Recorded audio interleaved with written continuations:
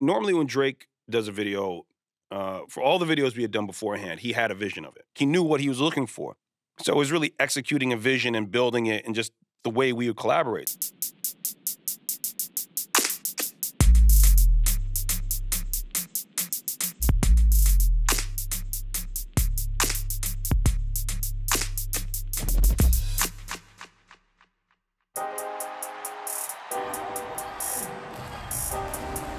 Drake is a 360-degree artist who puts as much consideration into the visual side of his work as the music itself.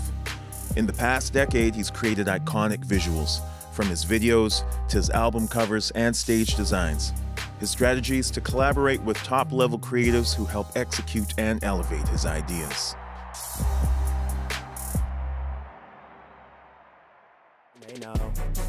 Drake understands the power of an attention-grabbing music video. Whether he's being serious, having fun, or making viral moments, his videos are built on simple imagery designed to be shared. I think there are a lot of people in hip-hop who have a character and they stick to it.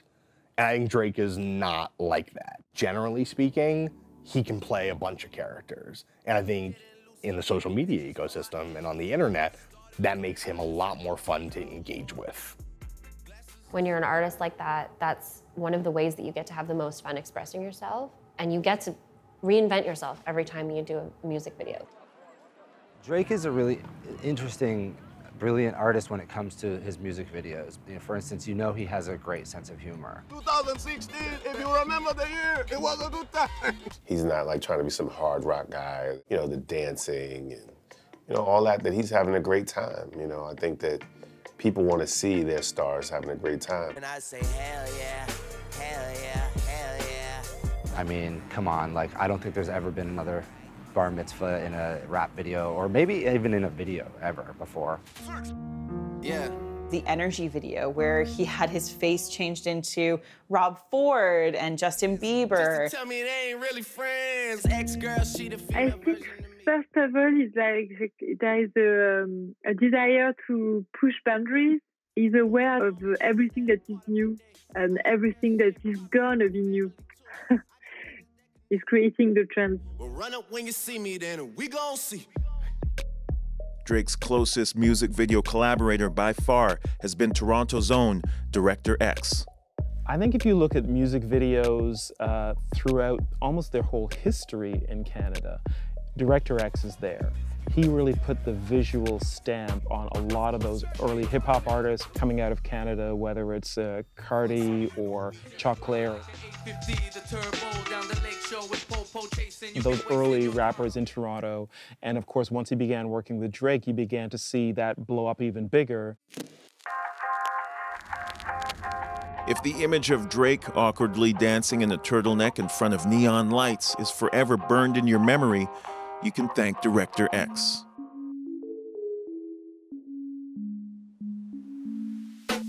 Toronto's Julian Lutz, aka Director X, is the person behind some of Drake's most memorable videos, including Started From the Bottom and Hotline Bling. Director X got his start interning for famed music video director Hype Williams in the late 90s. Director X worked on some of Williams' most iconic productions, including the 1998 film Belly.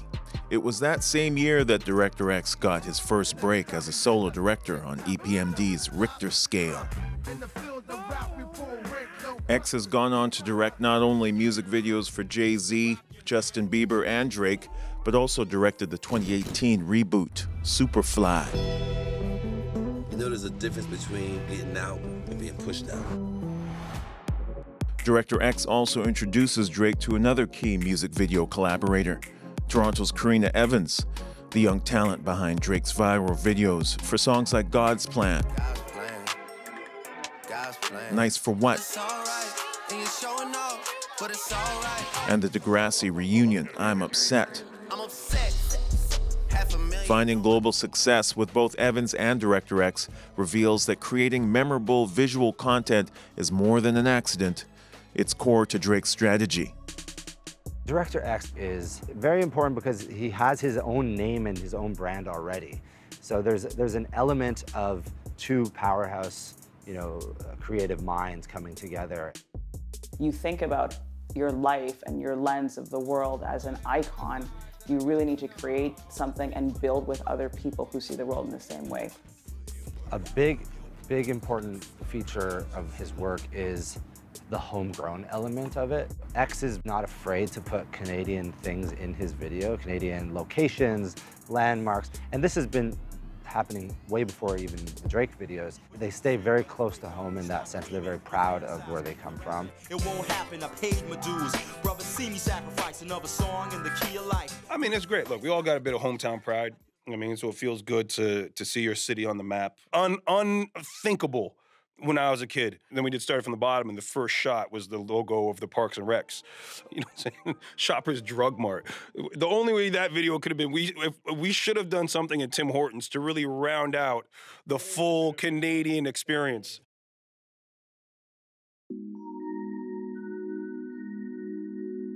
Drake applies the same visual approach to his album covers, working with artists and photographers to portray simple but iconic images. I would describe Drake's artistic style to be classic. I would catalog him around the Renaissance era because he's focused on, simple, classic, strong emblems, and he doesn't really stray away from that.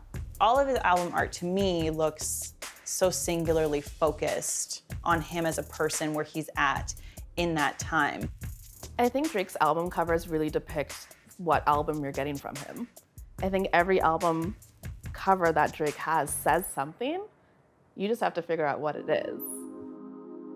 When Drake needed a portrait for 2013's Nothing Was the Same, he looked to Kadir Nelson. Nelson is an artist best known for his paintings depicting African-American culture and history. His work has been featured on covers of The New Yorker and on U.S. stamps. For the Drake album, we kind of flew around to different places. We went to Canada, to New York, and then to Miami. He kind of left it open for me to interpret. I just know that he wanted to create album cover artwork that would be iconic and classic. I think what we both liked about it was that here's this little baby looking at a version of himself in the future, kind of aspiring to be that guy. And then the adult version looking at his infant self and thinking, I used to be that little kid and I want to cherish, those moments as a little kid. Aspire to something great, but don't get lost in the journey getting there. I would hope in some way that is the message that's communicated.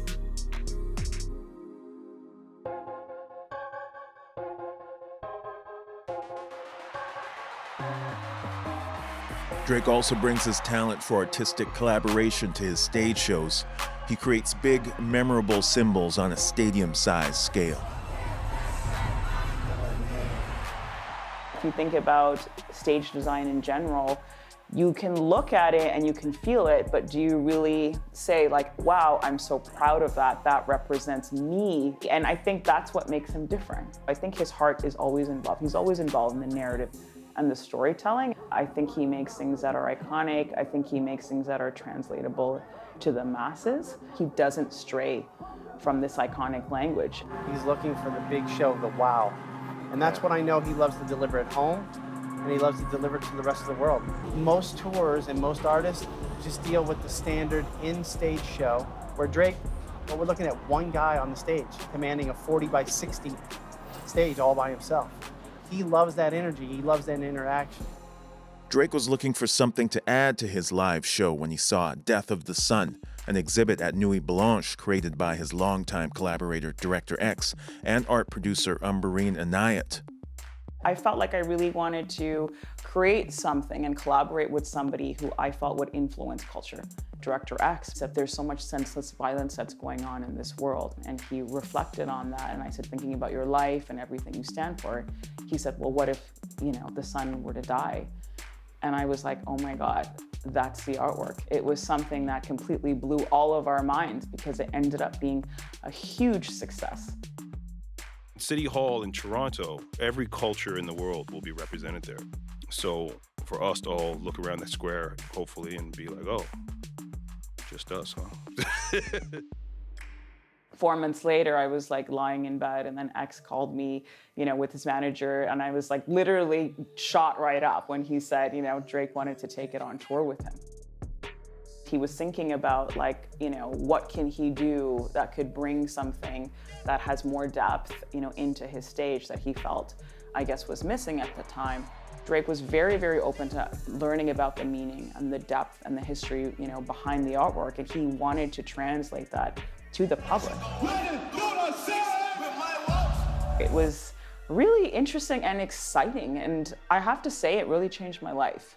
It really changed my life because I really understood how public art can make that crossover and translate into the stage in such a meaningful and powerful way. Maybe this could be a whole new public art movement that we haven't even thought of.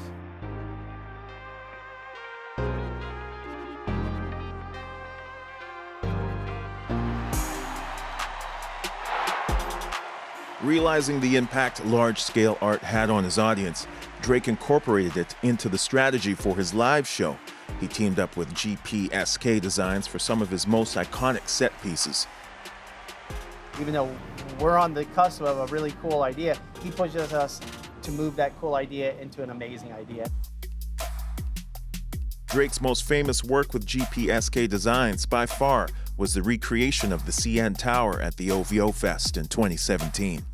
But we actually started with the original blueprints to scale into perspective, and then started working on all of our material and all that in a time frame, which was insanely tight.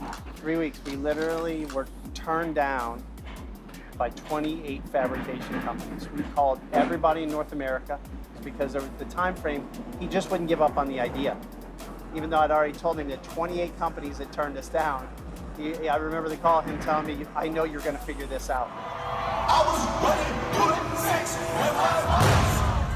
It's extremely important in this industry to keep progressing and evolving, or else it's just the same show that we see every other week of the year. And that's what's ultimately happened, whether it's been with the kinetic system, whether it's been with the jungle, all the different things, all the different elements that nobody else is really creating.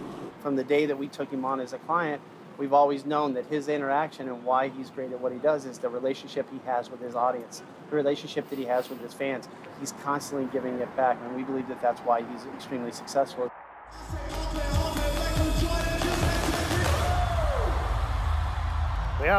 Listen, every one of his ideas. We always start outlandish. Yeah. And then we have to back it into reality, even when he doesn't like hearing that part. Yeah. And then it goes back into outlandish again, so, But that's what makes him who he is. Drake's strategy for his visual world has rooted in making eye-catching images that are meant to be shared and riffed off of. His visual work completely dominates the online world. I don't know if Drake loves the internet, but the internet loves him.